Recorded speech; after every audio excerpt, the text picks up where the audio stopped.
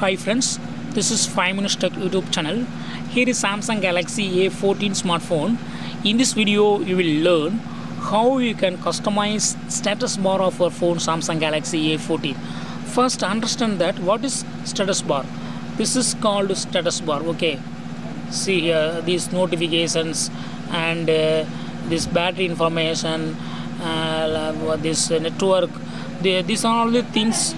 The things called status bar. Okay, if you want to customize this, yes, you can do it. What you have to do is swipe down first and again swipe down. This is expansion of quick panel, and click on these three vertical dots and click on status bar, and you can modify status bar how it should show for notification. First option is there, show notification icons. Okay, click it. Three most recent means three most recent notifications will be showing. Okay, that symbols will be showing. See here, YouTube settings and YouTube. These three are showing. Okay, as of now these are all showing. And if you select a second one, number of notifications only, that means how many notifications you have received, total numbers will be displayed. See here, seven numbers of notifications are there, and I can understand that I have received 7 new notifications, and I didn't go through so far. Okay, if you go through some of the notifications, then that will vanish. Okay, then third one is none.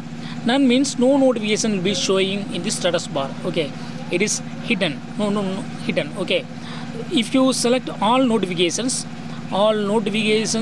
icons are showing. Okay, so in this way you can easily control notifications icons in the status bar of your phone Samsung Galaxy A14. Okay, also you can customize battery percentage. If you want to display battery percentage, just keep this button turned on. Already it is turned on. If you turn it off, battery percentage will not be showing here. Okay, the notification history. Okay, if you turn on notification history, that will be listed here. Okay, in this way you can control many things here, like conversation, floating notifications.